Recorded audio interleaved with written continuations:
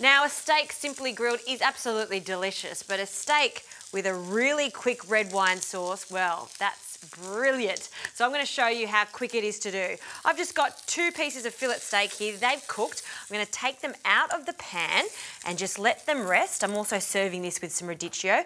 And you can see in this pan how there's all those beautiful caramelized bits. That is flavour, and that's going to make us a delicious sauce. So I'm going to add some French shallots, or you can just add some onion.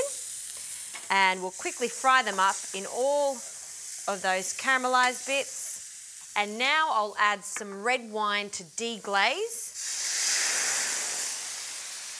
And then now to bring it all together, I'm going to use a continental stock pot. This one's a beef one, so we'll add that and then we'll slowly whisk it in.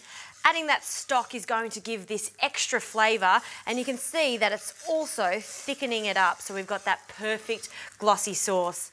Now, I love to finish my red wine sauces with a small amount of butter, so we'll just add a few little knobs of that, and we'll just whisk that small amount of butter in, and then within moments the sauce is done.